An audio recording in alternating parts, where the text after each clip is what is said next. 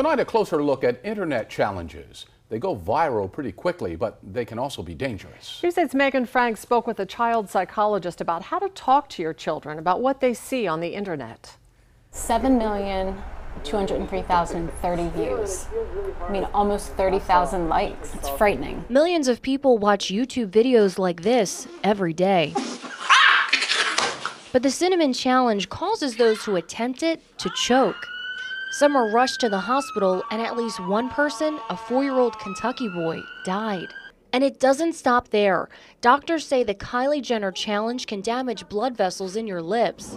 Don't do the Kylie Jenner. What's your goal here? Psychologist Dr. Trish Young says kids are more likely to try these dangerous trends. When it comes to decision making, adolescents, a lot of times we say, well, they don't necessarily know the risks or think of the risks. And they can and they do, but the reward, or what they perceive is going to be the reward, is often more powerful. Because kids like to test their boundaries, something as innocent as a fidget spinner can take a dark turn. In these YouTube videos, kids glue razor blades to the popular toy, even matches. Oh yeah! Dr. Young says preventing this kind of behavior starts with a conversation.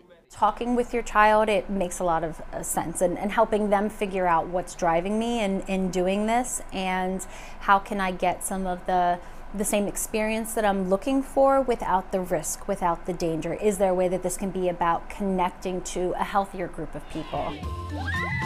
She says in a digital world, you can't shield your kids from the internet, so try to direct them to safer challenges, even ones for a good cause. Let's do it! Megan Frank, News 8. And the counselor Megan spoke to says to look for positive challenges that you can try as a family, including the mannequin challenge. Now.